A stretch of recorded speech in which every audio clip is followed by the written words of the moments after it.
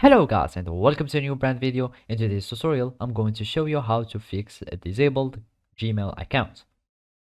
So now the first thing that you will need to do is to open your web browser, and if you are using Google Chrome, you can just basically find here in the home page, you can find this icon of the Google apps, and then you will need to search for the Gmail so we can access to it. Otherwise, if you are using any other browser, either it was Mozilla Firefox or any other browser, you can just search for the Google, and then it will take you the home page, and you click on the Google, and you will do exact same steps as the beginning, and you will need to click on the Google apps, and it will take you to the Gmail, and you click on Gmail, and after that you will need just to connect and log in with your account, and it will take you to the inbox.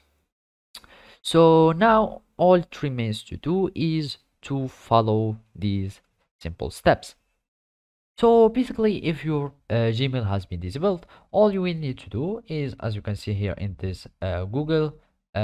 form or Google blog here, you will find that all you need to do to restore your account is to start an appeal. So basically, you will need just to sign in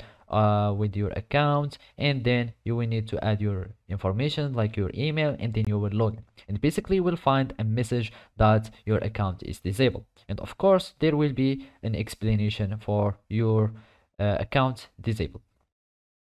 So after that, you will need just to select start appeal that you will find on your page or on your account after logging in, and then you will follow the instruction, and they will start asking some questions, etc., and then you will need just to approve that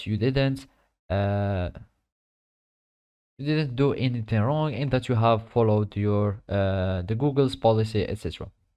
And basically this is how you can do it. Thank you for watching, and see you next time.